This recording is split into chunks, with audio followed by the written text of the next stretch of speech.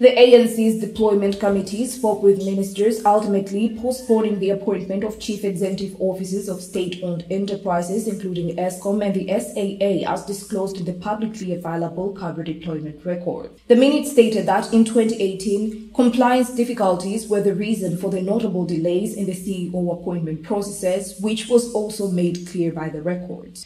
ESCOM needed a CEO when the deployment committee decided to approve the move, according to minutes of a meeting conducted in March 2018 at the ANC headquarters Lutuli House on the 10th floor. Public records indicate that while Vuyani Jarana resigned from SAA in June 2019 over concerns about funding and how the airline's turnabout strategy was being deployed by lengthy decision-making processes, Andy Writer was ultimately appointed CEO of ESCOM Group in December 2019. Additionally, according to the data, the deployment committee reconvened in November 2020 to talk about the board appointments at ESCOM and SAA.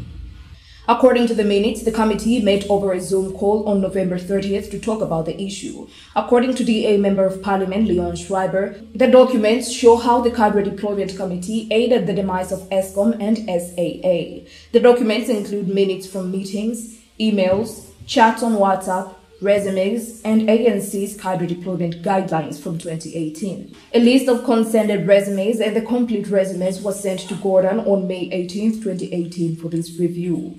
This comes after the committee decided to send the names of those who wanted to be deployed. The meeting was arranged on numerous days that saw no progress and the procedure was delayed. Schreiber asserts that the deployment committee's delays were only a ploy to keep Gordon from designating the CEOs. The 1,177-page ANC deployment record, according to Schreiber, demonstrated how the party illegally tampered with appointments all around the state. According to the minutes, the committee met over a Zoom call on November 30th to talk about the issue. Schreiber stated that since the ANC had admitted on record that they had interfered with the process, there was nowhere to run and they could not play victims. In the meantime, the DA's attempt to have the ANC's cadre deployment program ruled unlawful and unsuccessful. This Wednesday, the Pretoria High Court denied their application along with costs. It promised to challenge the court's decision. On Friday, the DA will go over some of the information that surfaced from the deployment documents in a media briefing. The ANC praised the court's decision and said that the DA's application was both hypocritical and legally questionable. In addition, the party demanded that all political parties download the documents in order to be in complete control of their deployments. For this and much more from Southern TV, be sure to leave your comment about the matter in the comment section down below and stay tuned for more updates.